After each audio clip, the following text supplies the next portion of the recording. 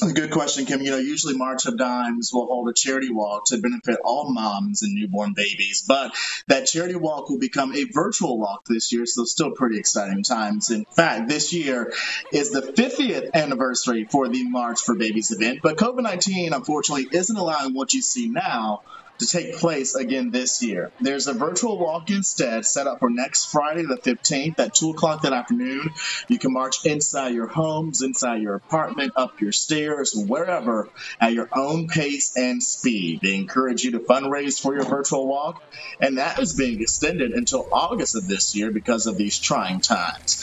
Any donations you raise to support your walk will help support COVID-19 programs, research, and education. That need is definitely still there. It's even more important now than ever. We were already in a maternal and infant health care crisis before COVID-19 happened. We have a situation in our country where 1 in 10 babies is born premature and a mom dies every 12 hours. And again, this year is birthday number 50 for the March for Babies event. The virtual walk will be on May 15th at 2 o'clock that afternoon, hosted on Facebook Live. It'll feature celebrities, the social media influencers, and videos from all across the country.